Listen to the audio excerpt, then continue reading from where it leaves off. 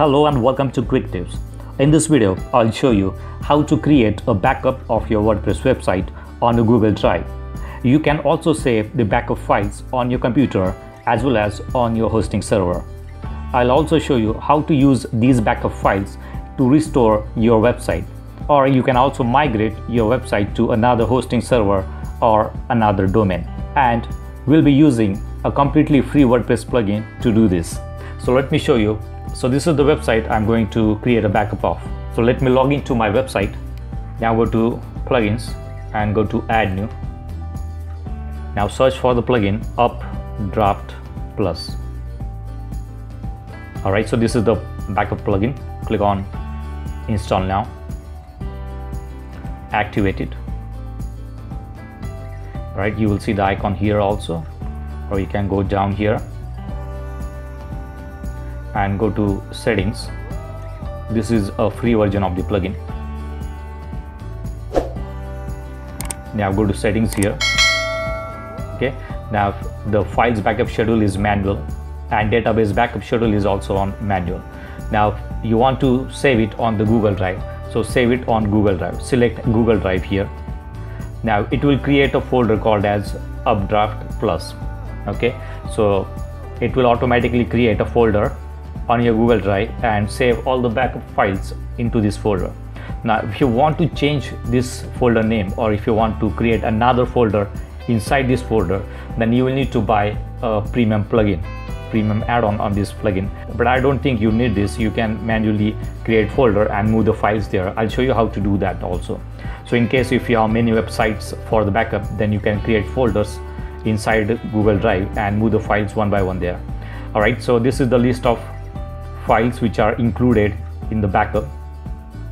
Okay, these are the files which are excluded. So I'll delete this MySQL. I'll need the MySQL backup also, so just click on the X sign, and so that it will not exclude the MySQL files from the backup. Okay, so this is the folder name. Now go down, click on save changes. Okay, now it needs a permission of Google Drive to create a folder and save the files, so you will need to allow the plugin to access your Google Drive. So click on this. Now it will ask you to sign into your Google account where you want to save. So I'll log into one of my Google accounts and click on allow. Okay, now click on complete setup. Alright, so we have given the permission to Updraft plugin to access the Google Drive to save the files. So we will create a first backup now. Click on backup now. Click here. Now it is creating a backup of your WordPress website. It may take few minutes.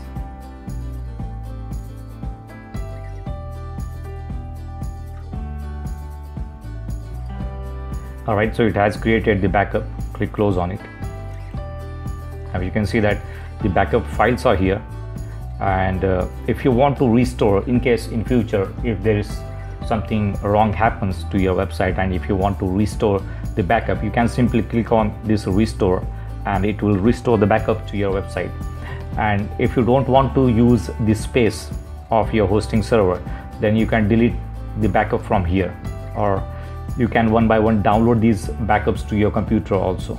All right, now let me show you where it is saved on your Google Drive. So let me log into my Google account. I'm already logged in, so go to Google Drive,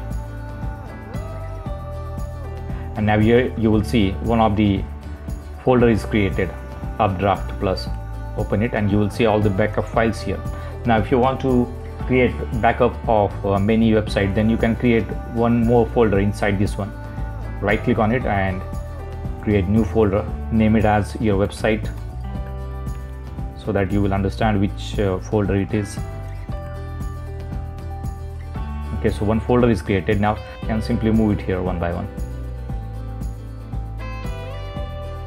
Alright, so what we have done, under UpdraftPlus folder, we have created Param Freelancer, the name of your website folder, and we have moved all the files inside that particular folder of that particular website.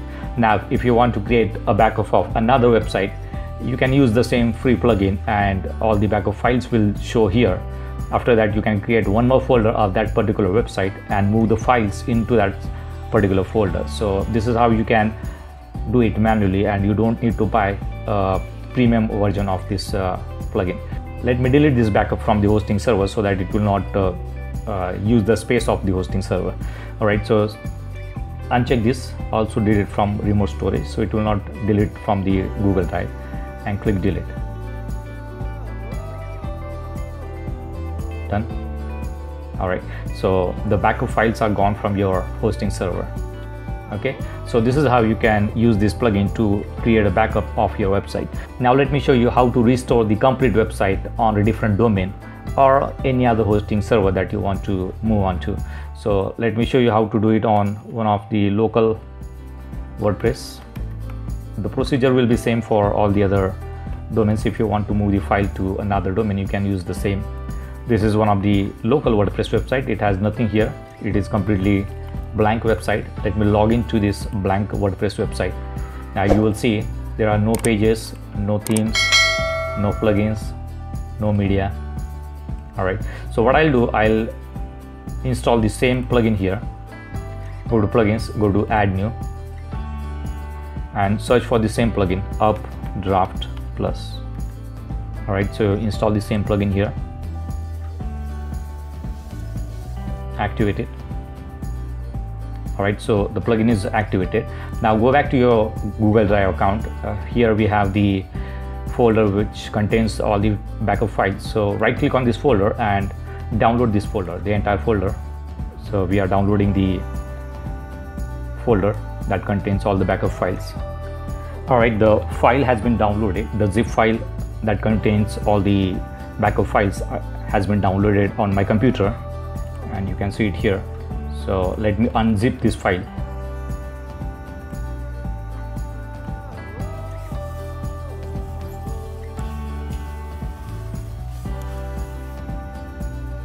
Alright, so all the files are unzipped. Okay, so these are the backup files. Now let's go back to the website and go to settings. Now here you will see upload backup files. Click on it. Now here is an option to select the files that we have downloaded, the backup files. Alright, so select all the files and move, drag it and drop it here. So one by one it is uploading the files. Alright, so the files have been uploaded. Now click on restore button here. Select all these options. Click next and click restore. It is going through the restore process.